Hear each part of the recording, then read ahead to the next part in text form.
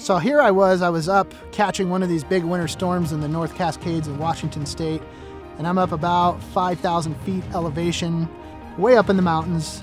This solid snowstorm coming in, it's dumping feet of snow, and I'm thinking, man, I've got this sweet ultimate battery set up now, I'm solid. And at about 11 o'clock at night, I finally finished my episode and all the filming and all the cooking. It's a lot of work. And I go to crawl inside and everything's shut down. My batteries are like at almost zero within less than a day. And I'm like, wait, I should be good to go for like days and days with the setup that I just installed. But then quickly realizing that because of the cold and because of how lead acid works, it becomes so inefficient and it lost all its power and basically left me with barely enough power to run my lights. And I slept out there in the freezing cold. It was like 25 degrees Fahrenheit, and I was hunkered up under my blankets because that system left me high and dry.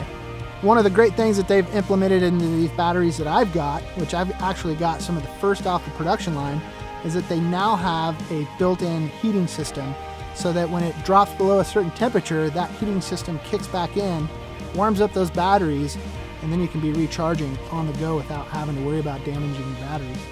And ever since that time of dealing with those lead acids in the cold, it was constantly lingering over my shoulders of, oh man, do I have enough power? Am I gonna make it through this next trip?